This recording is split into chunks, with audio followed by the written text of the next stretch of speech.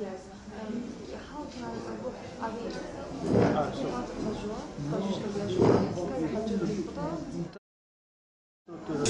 My name is Radu. I already know quite a few of you actually. Thank you for coming. So I'm an investigative journalist from Romania, and I run an organization that is called the Organized Crime and Corruption Reporting Project that operates all over Eastern Europe. We are an umbrella organization over Centers for Investigative Journalism. You know, the situation right now with the media in the Balkans, but also in other parts of our region, is that lots of newspapers got rid of their investigative units. And not only papers, but also TV stations and some radio stations that had them. So what you could see for the past, let's say, 8 years was a mushrooming of investigative centers.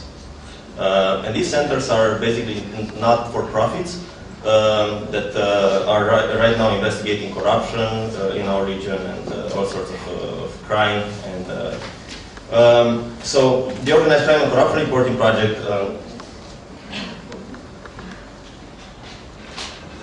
which is basically right now this website, operates on a regional basis. That means we work on investigations that engage journalists in quite a few countries. Usually our investigations are 6 to 8 countries. So it's all about cross-border investigative journalism. The most important things when you're studying journalism and when you're writing for your public is proximity. Well, that's true in a way, but that's true only for local journalism. When it comes to cross-border journalism, this all changes a lot. For instance, in order to track down organized crime groups that operate in many countries, you can't just tackle that problem locally. You can't just go to your local police and ask them, hey, can you give me some data on this group? And you can't because the local police will not have that data. Because these groups, they operate across frontiers. They operate very well, you know, in various geographical areas. Some of them can be on the same continent. Some of them are on various continents. I'm talking here about very large drug trafficking networks. And in my opinion, it's very important, you know, that we could cover such crime, such cross-border crime, and that is because such crime affects the lives, our lives every day. So this sort of cooperation always pays off. First of all, because it's cross-border cooperation. You don't compete on the same market. So it's not like you have two newspapers here in town, you know, that fight for who's going to publish first the story. You're talking here about cross-border journalism. You're talking about various countries. So there's a lot of value in exchanging such data.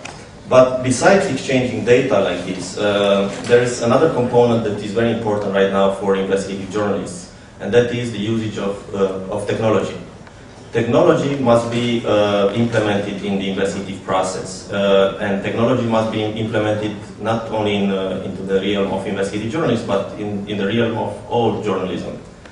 Because we see for the past few years a gap between, actually not for the past few years, actually for quite many years, a gap between our public and ourselves.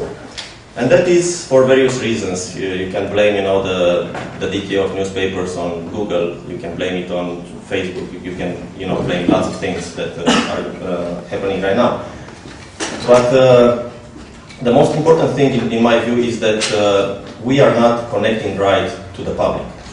And this is because we are still thinking in the old ways when we are trying to write our articles, when we are trying to highlight the information that we got. And when I'm saying this is, you know, people are not going to read on the web 10 pages of our investigative work, where we publish, for instance, you know, the names of 50 companies and 100 people, and you know, the fact that this company is connected to that company, to that company, to that company, to that people. People are not that much, I mean, people want the essence of that. You have, of course, people who are interested in deeper layers of your investigative work. So, in my opinion, what we have to do with investigative work, but also with stories, with other types of stories, is that we have to structure them. We have to structure them in layers. And that means, and this is just my opinion, is that we need to use lots of visualizations. We have to use graphics. So that we can actually structure the investigative work in a few layers. The first layer would be visual. Would be just, for instance, let's say you have a story about someone in the government who got a bribe. And of course you have documents, you have lots of interviews with that story and all that. But I think the first layer, the visual layer, should be something that you can post in the city, in the center of the city, on a huge billboard.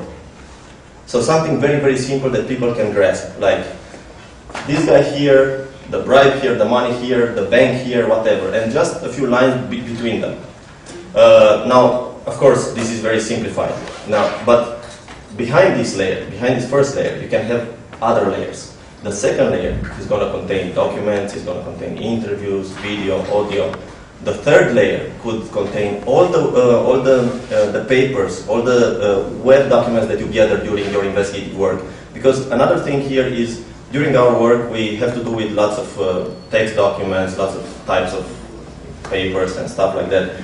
But the truth is that we only use a fraction of that, a small fraction of that in our work. So when we actually publish the story, a lot of our work is left aside. And I think that it's very important to have this layer where we put all our research, because that research can be very important to other journalists. And also, I think another layer that should be added, and this is with the help of the web, which I think for us it's quite an opportunity, is you have to explain to your public how you did it. How did you create that investigative piece? Because perhaps it's the case here in Georgia as well, but in many Eastern European countries, you have so-called investigative articles, which are in fact just information that are fed by the law enforcement, by the police, by various interested parties to some journalists, and they publish them as great investigative pieces and stuff like that. But in fact, that's not the work of the journalist, but it's just someone who leaks information, and you don't even go for checking these documents. And that unfortunately happens quite often. And because it happens so often, this means that the public is kind of fed up with this sort of information, and they're always asking, okay, what's the interest behind this story? Who has the interest for this story to be published? Who has the interest for this video story to get published? And there are always these conspiracy theories that go around, that float around. So the idea would be that this extra layer that you can add with your investigative work and with any journalism work can actually introduce how you work, how you did that investigative work. Okay, in order to get this document, I went to this database and I asked for this data. I filed this freedom of information request with these guys. I work with journalists in these countries. So it's very important. It's very important to highlight what the investigative process is, so that people can understand how this work was done. So this is my kind of, let's say, layer theory.